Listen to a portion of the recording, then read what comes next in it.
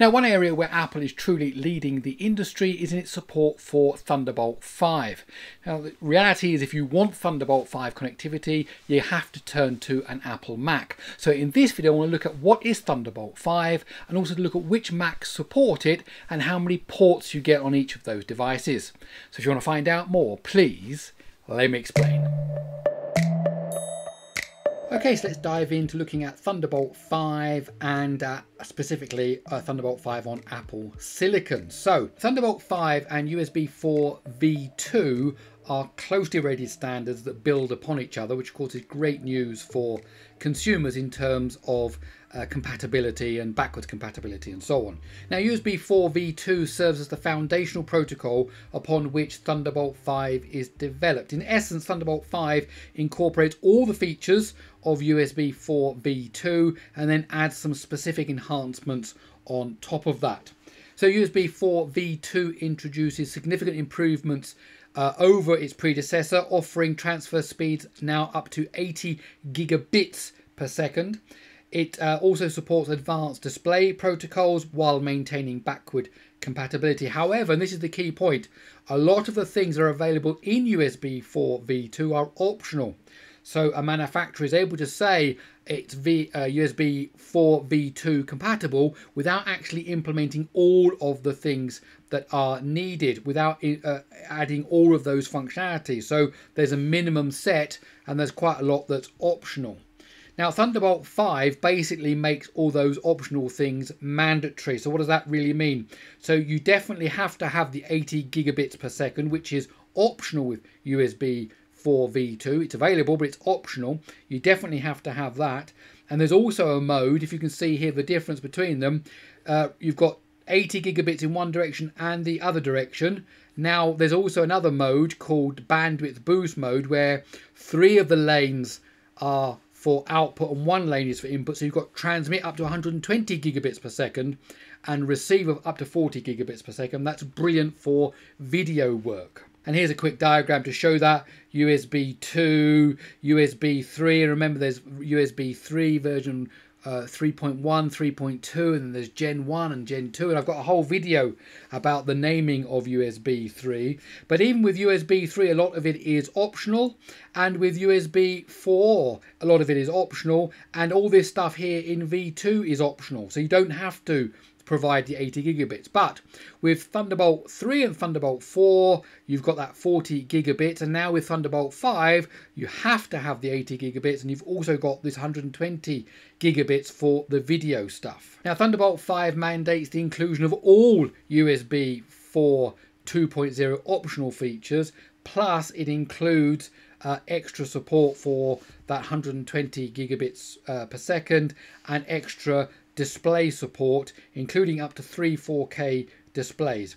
In summary, Thunderbolt 5 is basically USB 4, but everything that was optional becomes mandatory. So where are we with Apple Silicon and Thunderbolt 5? Well, the following chips support Thunderbolt 5. That's the M3 Ultra, and I've got a video about the M3 Ultra here on this channel, the M4 Pro and the M4 Max, and I've got videos about the M4 series here on this channel as well. So if you look at some of the different devices that are available from Apple, here you've got the Mac Mini with the M4 Pro, and notice on the front it's got USB-C ports. In fact, they are USB 3.1 Gen 2, and then at the back you've got these 3 Thunderbolt 5 ports. So if you buy a Mac Mini with the M4 Pro, do note the difference between the ports on the front and the ports on the back. Of course, they all use USB Type-C connectors, Thunderbolt 5, Thunderbolt 4, USB, they all use the same connector, but they've got different capabilities. And also on the M4 Pro, you can have up to 3 displays at 6K resolution, because Apple have got some 6K displays, and you can do that over Thunderbolt or HDMI, or you can have different displays at different 8K, for example, at 60 Hertz, or 4K displays at 240 Hertz, and so on. So there's a whole bunch of different variations depending on what you're plugging in. Now for the MacBook Pro, life is pretty simple. Basically, you get 3 Thunderbolt 5 ports, and that's it. And they, of course, support USB 4 as well. and it's basically Thunderbolt 5. So you've got 2 on one side and 1 on the other side, along with that HDMI port. So that's pretty simple. So if you've got a MacBook Pro, Thunderbolt 5, no worry. That's a MacBook Pro, M4 Pro and M4 Max. Now when it comes to the M3 Ultra, each Thunderbolt 5 port is supported by its own custom designed controller directly on the chip. This means that there's dedicated bandwidth for each port. And of course, when you have USB, you can share the bandwidth over many ports, because of course you can basically build in a mini hub inside your device, and you've actually got 2 ports that are sharing the same back end stuff. With the Mac Studio, with the M3 Ultra, you've got a dedicated controller for each port. That means that you get enormous amounts of bandwidth, and in fact you can even connect Mac Studios together over Thunderbolt 5 as a kind of like a networking thing to build in a cluster for things like large language models and so on. So when you come to the Mac Studio, here's the back of the Mac Studio. Notice it says here Thunderbolt 5 ports, 1, 2, 3, 4 of them there. So they've all got dedicated controllers inside the silicon. Then you've got these USB-A ports that are there. And then there's some ports on the front. Now here's the important thing to note. If you've got the M4 Max, then you get 2 USB-C ports up to 10 gigabits per second. Now if you've got the M3 Ultra version, you've got 2 Thunderbolt 5 ports on the front.